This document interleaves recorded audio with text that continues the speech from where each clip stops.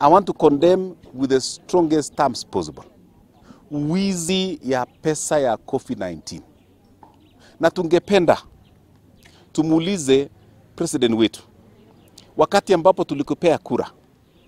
tulikupea kura na uliomba on the platform of ensuring that there is no corruption. Tunapoongea sahi, the Ministry of Health, pesa ya COVID-19 imepotea.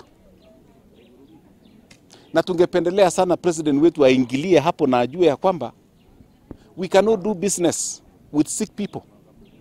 It is wrong. It is morally wrong.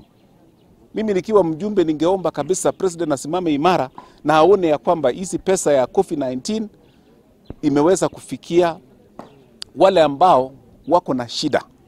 Wale wako kwa hospitali sahi, wale wako kwa quarantine, na wale pia ambao wamekuwa affected kwa njia moja ama nyingine wapate chakula na wafikie kwa njia moja ama nyingine ili waweze kuendelea na maisha yao.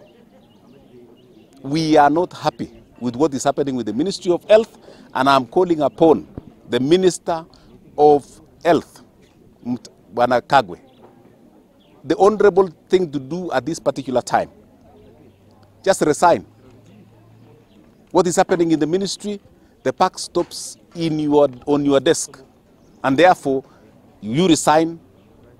Na wacha tuseme ya kwamba president to take the necessary action to ensure that pesa ya COVID-19 isitumike kwa njia ambao haifai. Watu wasitumie kwa mambo ya biashara, kujimudu hao wenyewe kwa ajili ya mambo ya ubinafsi. Tungeomba sana our president to stand firm kwa pesa ya COVID-19.